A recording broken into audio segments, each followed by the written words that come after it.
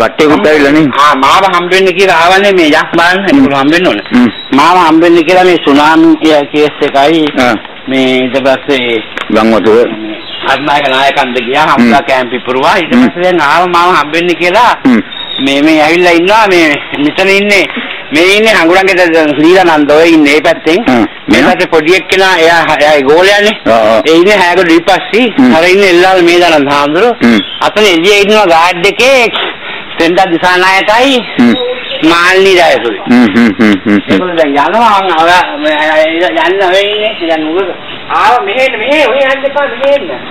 ඒගොල්ලෝ යනවා බය සෙල්ලිපි පෙන්නන්න බයලා යනවා දැන් මේගොල්ලන්ට කියා දෙන්න එපා මේ ඉමදීප පටමය ඉදී අනගත මහින්ද පෙරා තුලේ සෙල්ලිපිය බලන් තමයි මේ අයිස් තියෙන්නේ අගතන බලාගෙන යන යටට අල්ලන් කිරිබුලට බලාගෙන වැඩි ඔහ ලං වෙන්න එපා ඒගොල්ලෝ ගියා ඒගොල්ලෝ වර්තස් කරලා ගියා හරි පරණ විචාරය කලින් වර්තස් කරලා ගියානේ දැන් ඔයගොල්ලෝ ආව විතර ඒගොල්ලෝ ගියා හරි ඔව් එල්ලාල මේ දාන්න මාරු වුණා අන්න හංගුරගේ දියලා නන්දයි පස්සේ යන්නේ ඔය යන්නේ දැන් ඔය ගේට් එකෙන් පයින්නේ හැගඩු විපස්සී ඒගොල්ලෝ පැන්නා අතන ඉන්නේ අර මහාන් තට්ටුව තියෙන්නේ පොල් ගහමුල ඉන්නේ ඔව් එන්නේ දිසානායක මේ සෙන්ඩා දිසානායක මෙතන ඉන්නවා මාල්නි ඩයස් තා දිසාමං විජේතුංග ආවේ නැහැ ඒනකම් මම මේ බලන් ඉන්නේ ඉතින් දැන් මේගොල්ලන්ට දැන් මේ ඉමදීප පටමය ඉදී අනගත මහින්දට දා තුමේ රජකර දෙල්ලිපිය අම්පාරේ කලියෝඩි සෙල්ලිපිය ගපති පුත තිස පුතනේ දෝ බතිකන ලෙනේ ගෝතම නම් සාමනේ කරපිටේ ඒ සෙල්ලිපිය මේ ඊළඟට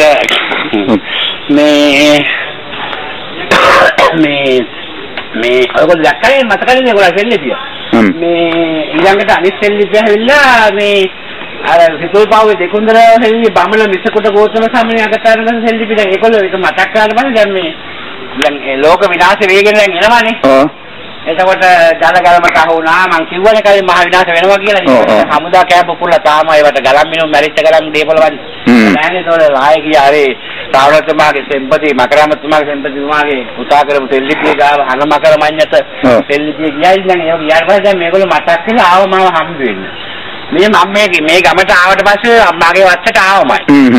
දැන් මේගොල්ලන්ට මං ඉගන්නවා දැන් ඔයා එනකන් හිටියේ වීඩියෝ කරන්නේ දැන් හංගුරගේ දේරාලන්ද විජහයි මාරු නාර යන්නේ ඌ ගියා ඌ පෙරාදෙනේ උදුර වැඩි මෙතන මේ ළඟින් දැන් මේ ළඟ ඉන්නවා හැයකට විපස්සියා ඌ රත්නාවනේ ඉන්නේ එතකොට අන්න අර ඉන්නේ එල්ලාල මේඩාරන් දසන ඉන්නේ ඒ තූකලේ වටස් ඒරියා හරි එතකොට මේ මෙතන අන්තත්ව පැනගෙන ඉන්නේ සෙන්ඩා දිසානායක මෙතන ඉන්නවා මාල්නි ඩයස් දිවිසමන් විජේතුංග අඩුවේ දිවිසමන් විජේතුංග එනකන් තමයි මේ ඉන්නේ ඔව් දැන් ඔන්න වැඩේ කරන්න හම්බෙන්නේ නැහැ දැන් ආව අඟුරතර පොලිසිය යමන් ගෙට වරින් මේ වරින් සංගපවන මත හිනහි පිළිමල් වතින් වඩිනු දෙව්නියේ තයිරාත තවරුණු හින මුසුණු තේත අභියස නැවතිලා අගනිකිනි පිනහමල් කිනිති තලන විට ගණන හැඟුමන් අගතුමුතු සුපති වන්දි පහන් දිවසේ වනසිහින වින්දම් සත්ත පරයයි දුවද හවනා පෙම්පිනේ සිත සැලතුසේ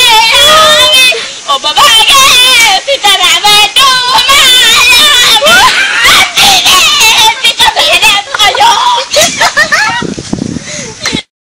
දිවිසමන් විජේතුංග අඩුවේ දිවිසමන් විජේතුංග එනකන් තමයි මේ ඉන්නේ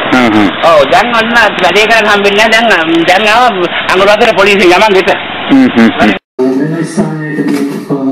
වහන්සේගේ ධර්ම දේශනාව ශ්‍රවණය කිරීම සඳහා පැමිණලා ඉන්න බොහෝ පිරිසක් ඉතාමත්ම අලුත්ම පිරිසක් ඉන්නේ. ඉතින් මේ මෙතෙන්ට පැමිණලා දෙන සියලුම පිරිස ඔබ වහන්සේගේ අතීත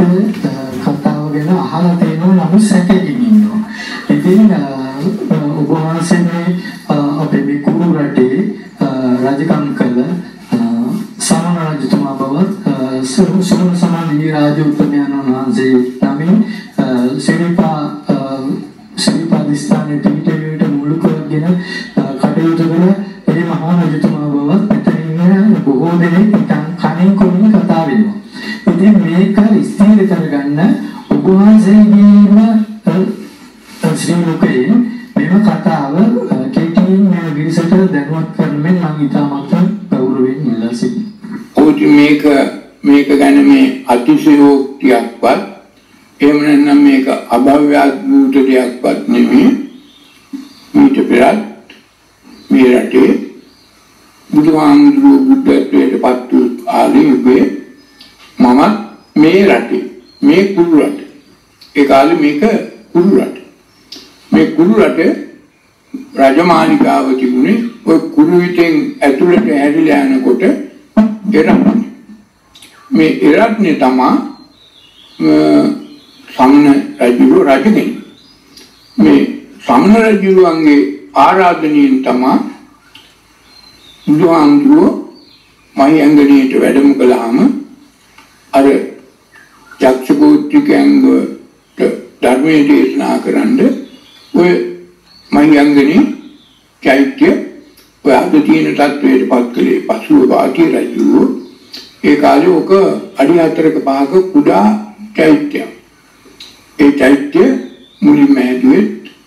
මම කියන්නේ මේ අද ඉන්න මම නෙමෙයි එදා ඒ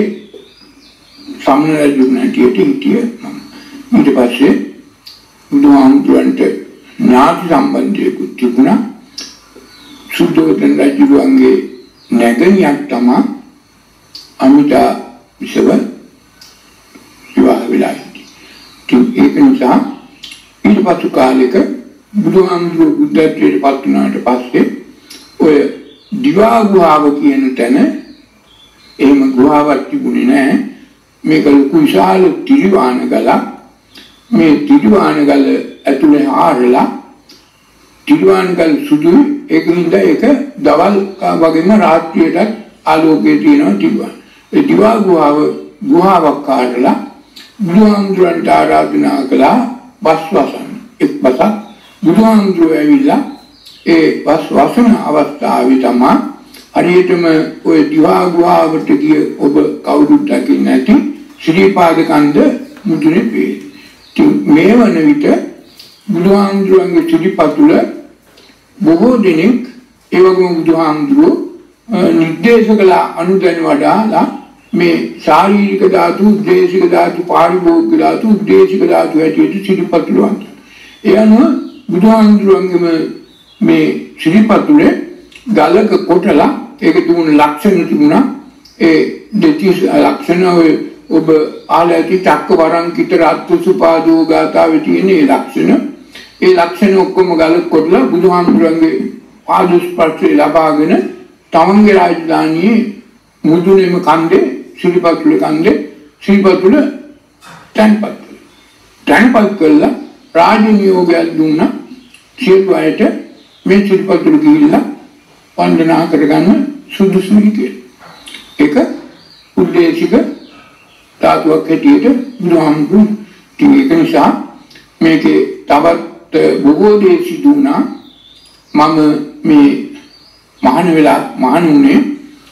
මිල්ලවිටියේ මේ පන්සලේ මේ කුරුලට ඊට පස්සේ මම මුගක් කල් හිටියේ නවනගරේ රත්නපුරේ ආනන්ද මෛත්‍රී සංඝරාජ විහාරේ. එක දවසක් මේක ටිකක් ලොකු කතාවක්. නමුත් ඔබ සියලු දෙනාට කියන්න ඕන මම ඒ පන්සලේ හිටිය සංඝරාජ විහාරේ හිටිය තවත් ස්වාමීන් වහන්සේලා දෙන්නෙකුයි මමයි තව මගේ යාළුවෙකුයි වාහනයකින් ගියා මේ දිවා ගුහාව බලන්න. මේ දිවා ගුහාව බලන්න යනකොට අපි ටිකක් උදේ 8:00 විතර වුණා යනකොට එදා වෙනදට උදේ 7ට ඔය ලොකු යතුරක් තියෙනවා එතන. ඒ දිවා ගුහාව උදේ 7ට අරිනවා වුණාට මිනිසුන්ට ඒ දිවා ගුහාව ඒක හිටිය මුරුකාරයට ඒක ආම්තුරු අදත් ඔයක දන්නවා ඒකයි දන්නවා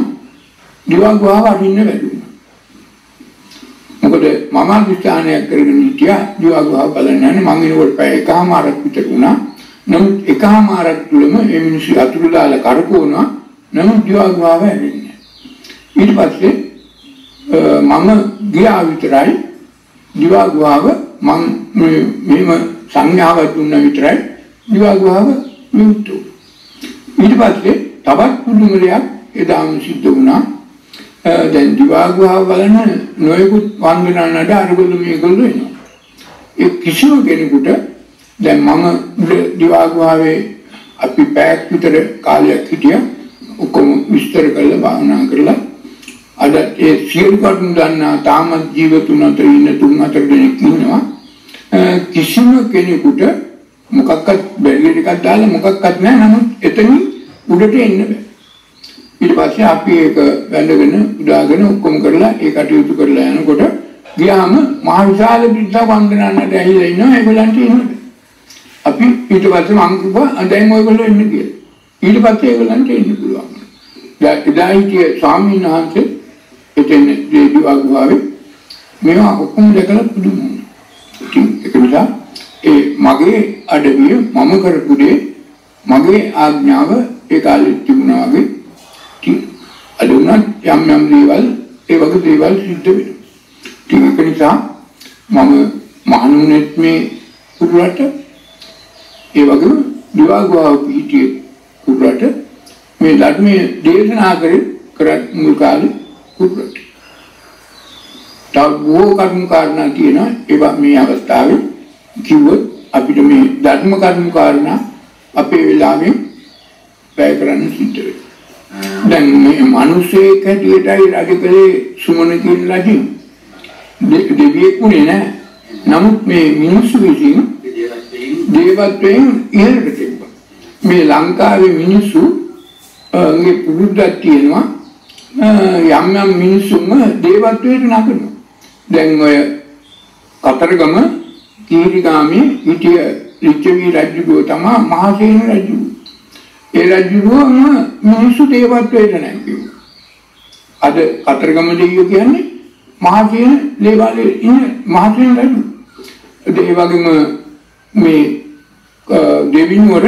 රජ කරපු බුදුහාමුදුරන්ට සමකාලීනව ඊට පස්සේ කාලෙක පොඩ්ඩක් හිටපු උප්පලවන්නා කියන රජු උප්පලවන්නා රජා යම් යම් ආකාරයට මේ බුදුහාමුදුරන්ට උදව් උපකාර කළා බෝධීන් වහන්සේ අංකුරයක් ගෙනල්ලා ඉරවඩුන්ෙන් තැන්පත් කළා හිටවලා මිනිසුන්ට උදා ගන්න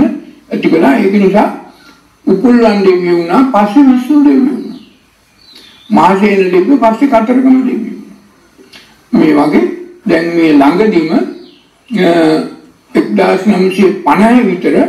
ඔබ දන්නවනම් ඔබ යන්නේ පාරේ කොළඹ යනකොට ඔය කොස්කමින් යහා පැත්තේ තියෙනවා රන්වල තොටුපොළ මේ රන්වල තොටුපොළේ හිටිය තොටියා මිනිසුන්ගේ ජීවිත 60 ගාණක් බේරගත්තා ඒ නිසා මේ රන්වල තොටියව මිනිසු මියපටලෝගිය ගමන් දේවත්වයට පත් කළා දැන් ඔය අවිසාවේල්ල කොස්ගම පුවප්පිටිය පාදුක්ක අවිසාවේල්ල පූගොඩ එහා පැත්තේ සියලු තැන්වල පන්සල් වල දැන් තියෙන්නේ මොකද්ද රන්වල දේවල් ඒක මේ අවුරුදු 50ක් 60ක් ඇතුළත වෙනස් වුණ දෙයක් ඉතින් ඒක නිසා යම් කිසි රජ කෙනෙක් දැන් චත්තාරෝ මහරජා ඒ සතරවරම් දෙවියෝ කළා මේ ලංකාවේ මිනිස්සුන්ගේ මේ පෙරදිග මිනිස්සුන්ගේ සිරිතක් යම් කිසි මිනිහෙක් හොඳ වැඩක් යහපත් වැඩක් සාමාන්‍ය කෙනෙකුට කරන්න බැරි නම් එහෙම වැඩ කරපු කෙනෙක් මිය පරලෝ ගියාම මේ මින්නේරි දෙවියෝ ඇති වුණා ගම්බාර දෙවියෝ ඇති වුණා හුනියන් දෙවියෝ ඇති වුණා කබලාවේ දෙවියෝ ඇති වුණා මේ ලංකාවේ තියෙන අදාන දේවාල හදන සියලු දෙවියෝ ඒ වගේ මිනිස්සු වෙලා යම් කෙනෙකුට කරන්න බැරි වැඩක් කළා ඒ අයව දේවත්වයට පත් කළා ඒ අයගෙන් යම් යම් දේවල් ඉල්ලගන්න දේවාල හැදුවා පූජාවක් කියන එහෙම කළා නමුත් එහෙම දෙවියෝ නැහැ එහෙම දෙවියෝ නැහැ ඒගොල්ලෝ අනිවාර්යෙන් දේවත්වයට පත් වුණා කියලා මිනිස්සු හිතන අනේ දේවත්වයට සැලකෙමින් මේ රට ප්‍රදේශයේ මේ පළාතේම මිනිස්සු අසීමිත ගෞරවයක් සම්බන්ධ වෙනවා කියන නිසා ඒක තියෙනවා වෙනිපතක් කර්මාන්තේ පාඩනරෙමි ඒ වගේ කොහොම දැන් ඕක කීයටවත් මැනික වාදනේ සුවන සම්බන්ධ නෙමෙයි එහෙමයි ආරිතුන වාස දැන් ශ්‍රීපාද වන්දනාවාරය ආරම්භ වෙන විට මේ වන්දනාකරුවන් වන්දනාවාරය ආරම්භ වන දවසේ අපි ශ්‍රී පාදයට ගිහිල්ලා දැන් අවුරුදු 10ක් තිස්සේ 9ක් තිස්සේ සමාන්දේවි හාමුදුරුවෝ පින් අනුමෝදන් කිරීමේ ප්‍රාර්ථනාවේ පෙරදැරිව අපි දන්සැල පවත්වලා උඩට ගිහිල්ලා සමාන්දේවි පින් අනුමෝදන් කිරීම කරා. දැන් මට දැනගන්න අවශ්‍යයි පින් ඔබ වහන්සේට අනුමෝදන් වෙනවද නැහැ. කිසිසේත්ම සෝතාපන්න ඵලයටපත් වූ සුමන රජුන්ට කවුරුවත් දෙන පින් වලින් වැඩක් නැහැ. පින් බලාපොරොත්තු වෙන්නේ නැහැ, පින් අවශ්‍ය වෙන්නේ. හැබැයි දෙවියන්ට පින් අනුමෝදන් කරන්නට අවශ්‍යයි. සබ්බේ දේවා අනුමෝදන්තු. සබ්බ සම්පත්ති සිද්ධිය. තව බොහෝ දෙවි දේවතාවෝ ඉන්නවා සෝතාපන්න ඵලයටපත් නොවු. ඒ සියලු දෙවියන්ට මිනිසුන් පින්කම් කරලා පින් දෙන්න ඕන, පින් පවරන්න ඕන, පින් අනුමෝදන්. එතකොට ඔබ එක්කෙනෙකුට විතරක් පින් අනුමෝදන් කරන එකක් වැරදි. සබ්බේ දේවා අනුමෝදන්තු කිව්වම සියලු දෙවියන්ට අනුමෝදන් කරන්න. නම් සෝතාපන්න ඵලයටපත් වූ සුමන දෙවියන්ට, සුමන දෙවියන්ගේ රජතුමාට පින් අවශ්‍ය නැහැ. දැන් අර මලකඩ තට්ටු තුන අයින් කළා මගපල් ලබන්නයි අවශ්‍ය.